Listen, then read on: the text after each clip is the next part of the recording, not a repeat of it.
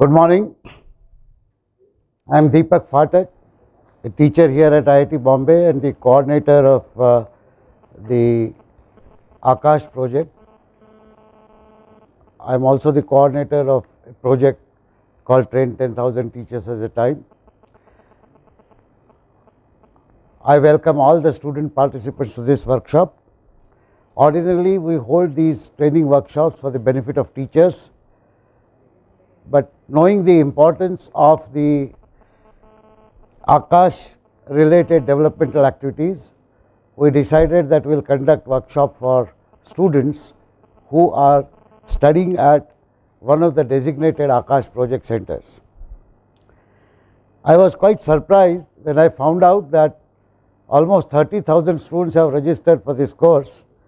It was very obvious that all 30,000 students could not have belonged to these 250 colleges, and therefore several students from other colleges would have registered. Since we had announced that this workshop is meant only for the students from designated colleges, we had to refuse admission to several students of other colleges as also to some students of these colleges because of the capacity constraint that we had. However, I am announcing now that we will be holding another workshop in which we will accommodate all the students who have registered for this workshop but could not be registered or could not be accommodated. We will conduct another workshop sometime in March. We will make an announcement. Individual emails will go to all the students who had enrolled for this workshop, so that if they wish they can attend. I am actually delighted to see tremendous interest. Nowhere I am aware of that more than 30,000 students register for or enroll for learning more on the Android program development, particularly for development of educational applications and contents for Aakash. This is a unique workshop from another angle.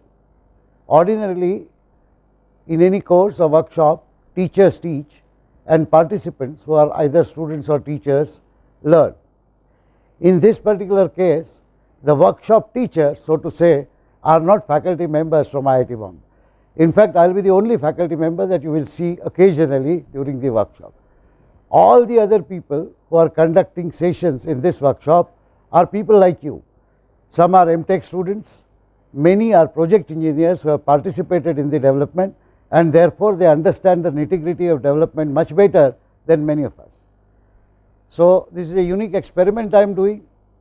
Please bear with us in the sense that since the people who will be talking to you about various subjects and topics are not accomplished teachers themselves, but they are people who are experts in their own field, who have done a lot of work on the specific topic that they will be discussing.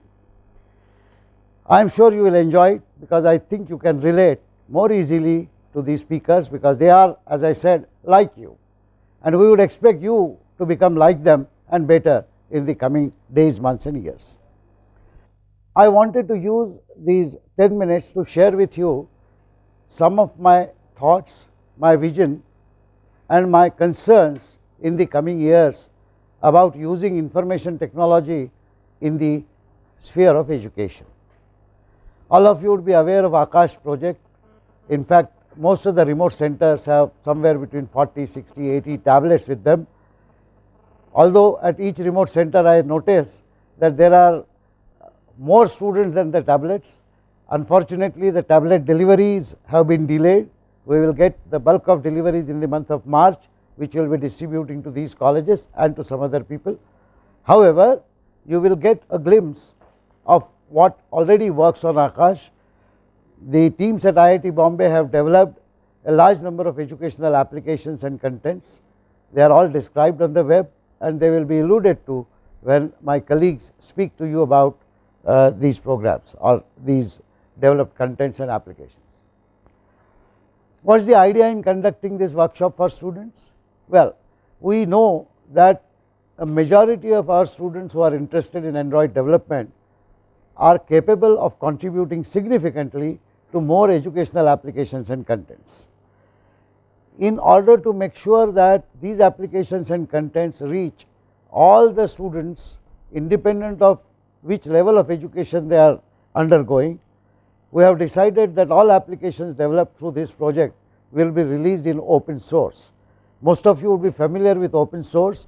The particular type of open source license that we use is called Creative Commons license by attribution, or CC BY. Under this license, if I develop a code, if I develop an application and release it, then the entire documentation of the application, the code that I have written and everything else around that, including settings, etc., is all released and is available freely for anybody in the world to download and start using. We believe that this kind of open sourcing would be a great initiator of large scale usage of these tablets in the education. There is one more thing that I would like to share with you, and that is about the need for any technology that is used in education to be ubiquitous. This word ubiquitous may not be very well understood by many who have not come across it. So, let me describe it in simpler English. A ubiquitous technology means a technology which is always available, anywhere, anytime, and is always working and is guaranteed to work. A simple example of ubiquitous technology is the water supply piping that runs in our houses, in our institutions. When you open a tap, you expect water to flow out of it. Similarly, you consider electric wiring, which connects fans, lights and everything to the source of electric power. Anytime you switch on a fan, the fan actually starts working. We depend on such things, we depend on such technology. We believe that technology is simple to use, and whenever we wish to use it, it will work almost instantly and automatically. Why I say this is because the Aakash tablet today, or for that matter any tablet like a computer, is driven mostly by the software which is written for that tablet, and that software often requires setting. For example, for the Aakash tablet you need to do the setting for Wi-Fi connectivity, you need to do the setting for language choice, you need to do the setting for graphics, you need to attach devices through USB, etc., etc., etc., etc. People like you who are participating in this workshop, who probably understand computers much better than most others, would not mind doing so. In fact, that would be a very natural thing for most of you to do so. I would like you to realize that when you build applications, when you build contents, it is likely to be used by other students who are not as technology savvy as you are.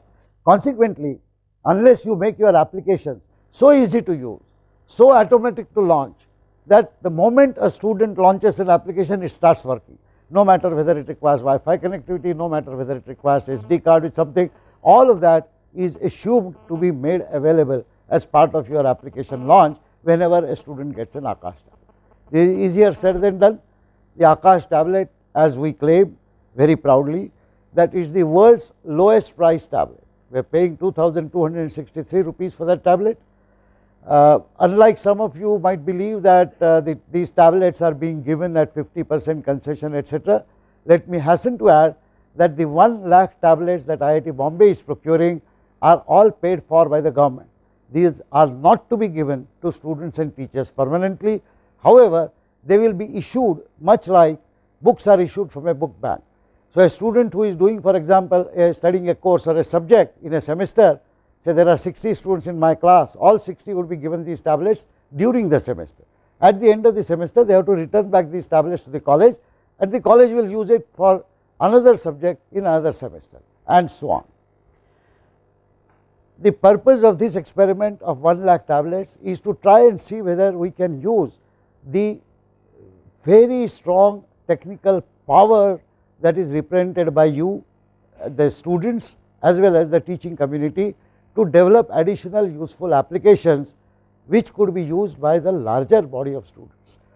And when I say that, I am not restricting myself to the engineering education. You would have your own colleagues from other disciplines such as civil engineering or chemical engineering, perhaps not all very savvy in writing programs in Java or JavaScript, or not very well used to Android development, but they could be beneficiaries of the contents and applications that you develop. But do not forget also that there are a larger body of students, there is a larger body of students studying in other colleges such as arts, commerce and science colleges, and they could also benefit tremendously from the educational applications and content. Additionally, there is a much larger body of students studying in high school, studying in middle school, studying in primary schools. Many of them study in Indian languages using their own native language. We desperately need applications and contents which are meaningful to these students. So, for example, a 5th standard student in Andhra Pradesh should be able to study arithmetic in Telugu. A 9th standard student of science in Gujarat should be able to study science in Gujarati. A 2nd standard student getting to know the Hindi alphabet in Uttar Pradesh should be able to study not necessarily only using books and notebooks and the slate and so on, but also using Aakash, where the way to write correctly, the way to read, etc., is emphasized using this tablet. As all of you know, the sale of PCs all over the world are dwindling and the tablet sales are picking up. This is a clear indication that globally tablets are going to be adopted by the entire society over the coming years. It does not mean that PCs will vanish, just as the advent of PCs did not mean that servers vanished. If anything, you required more servers and powerful servers to drive the back-end applications. But the front-end PC, which used to work in our labs, which used to work in corporate offices, is definitely going to give way to the use of tablets, and its beginning will be with common people, common students and common business workers. It is towards this end that this workshop means a lot. You are actually spearheading a national attempt. I am sure that thousands upon thousands of more students and developers will start working. Once the tablets become ubiquitous in the hands of students, a large number of commercial organizations and companies will jump into the fray. They will offer some very good products which may be priced, but they will add value to the education as well as to the usage of the tablets. While I have spoken about education, I must also tell you that these tablets can be used as front-end devices in the hands of actual workers in other domains, not necessarily students. We have, for example, successfully implemented Aadhaar authentication using Aakash tablets, and the chairman of the National Authority of Unique Identification, Mr. Nandan Nilekani, has put several Aakash tablets in front of his office. All his staff actually give their fingerprints on a device attached to Aakash tablet, and a daily attendance is recorded using the Aadhaar, and authentication is done. We are also working on implementing some simple financial products such as banking software and so on, and we are working closely with the financial sector people. There are several other applications which are possible. Imagination is the limit. Indeed, one of the objectives of this workshop is to kindle the imagination in you. I will be speaking to you off and on for 2 or 3 minutes every day, but I will be making a major announcement on the last day of this workshop, which I believe is the 3rd of March.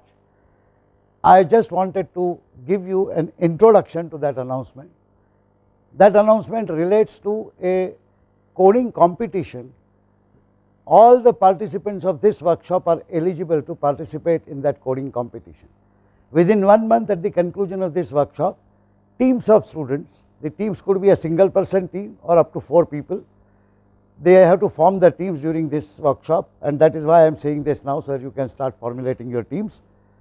These teams will prepare one particular application of their choice, code it completely, document it properly, test it properly, and submit it for evaluation.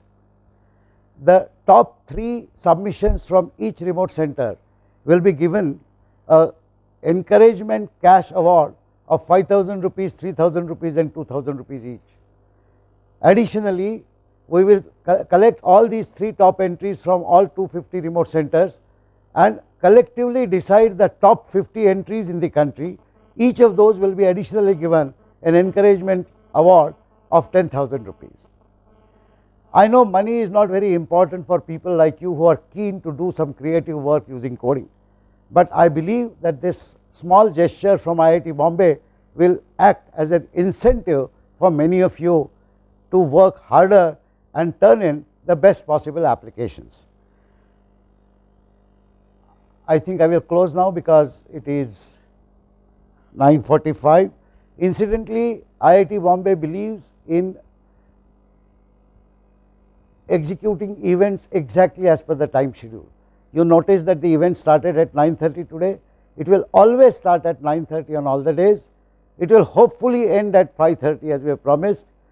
I am now glad to hand over the control of this workshop to my team.